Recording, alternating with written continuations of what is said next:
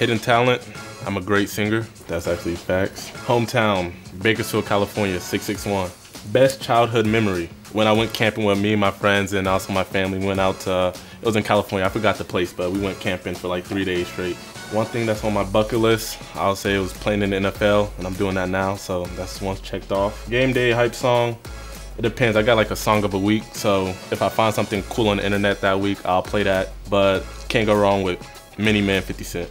What career would you choose if it wasn't professional football? I'll be somewhere in a special needs field. My mom does special needs, my sister's autistic, and I just fell in love with that whole community over there, so I'll probably do that.